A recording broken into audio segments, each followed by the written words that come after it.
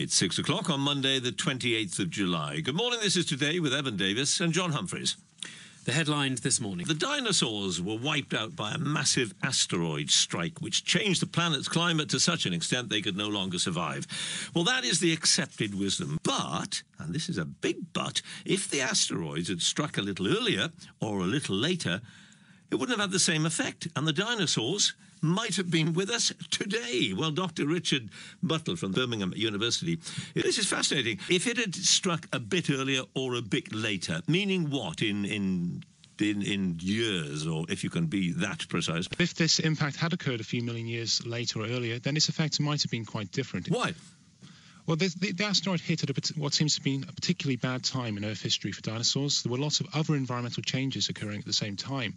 So we know there were huge outpourings of volcanic lava in India during the late Cretaceous, just prior to this extinction, which would have caused long-term climatic changes. And therefore damaged the food that they grazed on and all that sort of thing? Potentially in the late Cretaceous. And those are the things, have I got this right? My dinosaur knowledge is dodgy, but... Scientists already knew in 1903 that there was no such thing as a brontosaurus. Brontosauruses, those were the very big ones?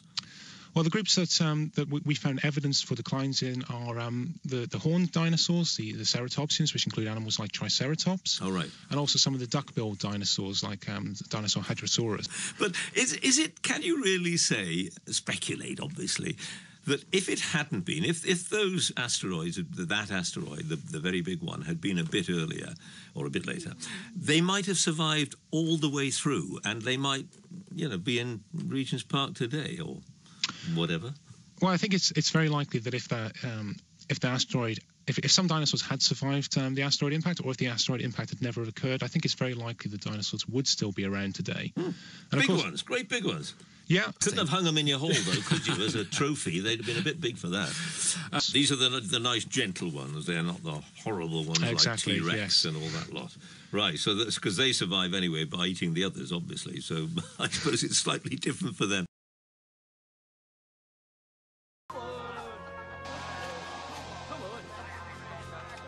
Do not think you have seen the last of me. Old food never dies. It just goes bad.